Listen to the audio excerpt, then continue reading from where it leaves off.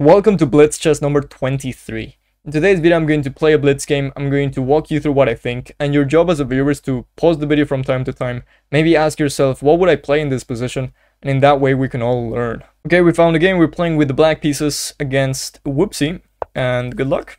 We're gonna play knight f6 against d4, knight f3, we're gonna play d5, very classical stuff, g3. Yeah, in this position I think I can take out my bishop outside the pawn chain first. Both bishop f5 and bishop g4 are played. I think bishop f5 is... Okay, I'm gonna play bishop f5. Bishop g4, I'm potentially maybe trading the bishop for the knight in some positions. I don't want to do that. I want to play London style, bishop f5, h6, e6, knight b7, bishop e7, and survive this. If I get this set up without any problems, then black will be fine. I'm gonna continue doing that. I'm not going to be worried about knight h4 yet. So for example, e6, knight h4, bishop e4, f3, bishop g6. I get to ruin white's pawn structure a little bit before my bishop totally disappears up from the board. So I'm not worried about that. Knight h4, bishop e4, f3. I can even play bishop takes b1 maybe, and bishop b4, and maybe take on c4. I think that those kind of ideas are working if I have played c6 before, because then I can halt with b5. But for now, I think it's not working. Knight c3 is played by my opponent. And now is knight h4. I think knight h4 is kind of a threat now. So I'm going to play h6. If knight h4 now, I just realized that I can't play bishop h7 because this is folding. That's a little inaccuracy by me. And white plays this. Queen takes b7. I think that I'm getting enough stuff going on. And I'm gonna be quicker. I've been definitely working a little bit on my speed. Okay, that's a little bit of a lie, but I've been working on chess in general, so that works. That kind of, yeah, functions as working in speed, I guess. I'm gonna play c5, which is a little bit risky. I wanted to play rook b8 originally, but after queen c6 in this line, rook b8, queen c6, white is getting the other pawn back, and I'm losing a pawn, which is not something that bothers me. Normally, I am pretty liberal when it comes to sacrificing pawns. Maybe that's not the right word, but you get what I mean. So I'm going to play c5. The reason is that now rook b8, queen c6, rook c8, I get another tempo. I don't think white would play queen c6 in that position, by the way. I think white maybe would do something like queen takes a7 or queen e6. The reason why I'm saying it's sharp is because now I have to calculate all sorts of knight moves. Knight b5 threatening knight c7, knight e5 threatening queen takes a8.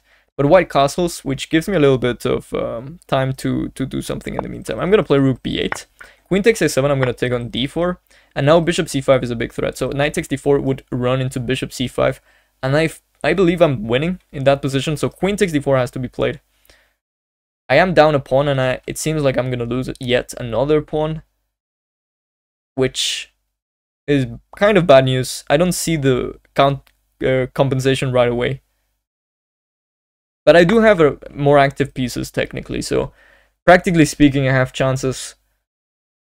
But on all honesty, it looks a little bit tough. I'm gonna sacrifice the pawn. I have to play actively. This is the best defense, active defense normally, and it is a blitz game, so I have to get my pieces out.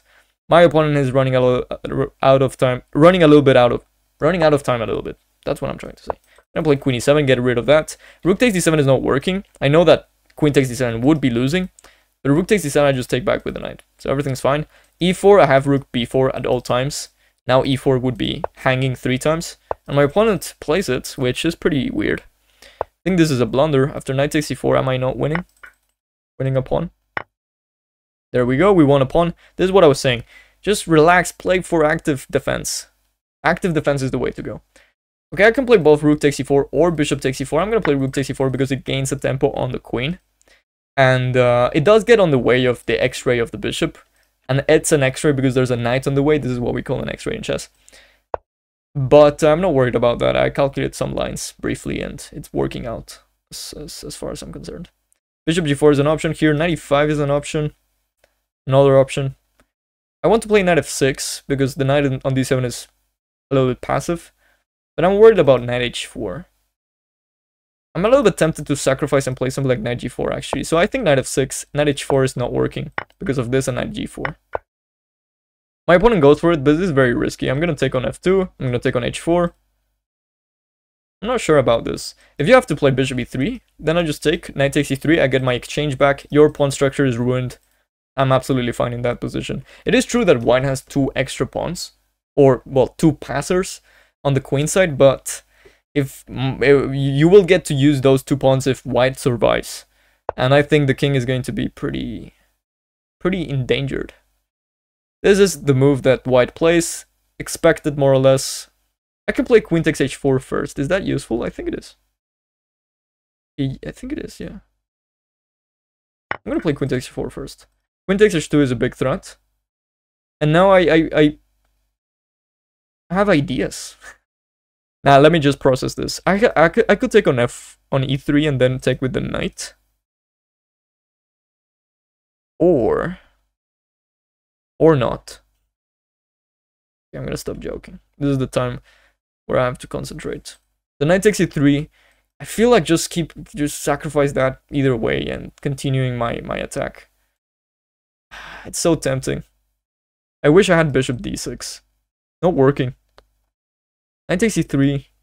Bishop takes e3. King h1. Rook c8. Or rook c2. Okay. Okay, let's do that. The dark squares are permanently weak, which is nice. And I'm going for the king.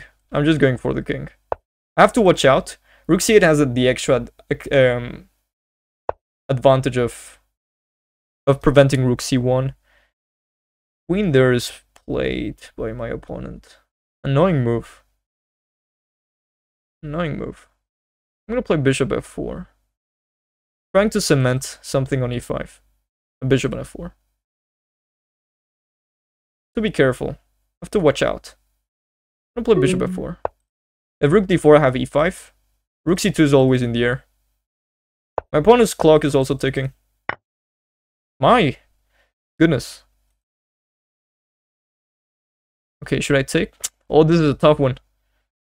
This is a tough one. Okay, I'm gonna take with the queen. Or should I take this way? Oh, this is tough one. Okay, I'm gonna take with this. I think my opponent's king is a little bit unsafe. I'm gonna get rook c2 and king h7. I also have rook e8 ideas. Rook e3, bishop e4. I like rook e8. I'm gonna play g5. Very risky move, but okay. Chess is risky. Okay. Okay, that's not working. Okay, let's take this. It's free, right? Rook c2.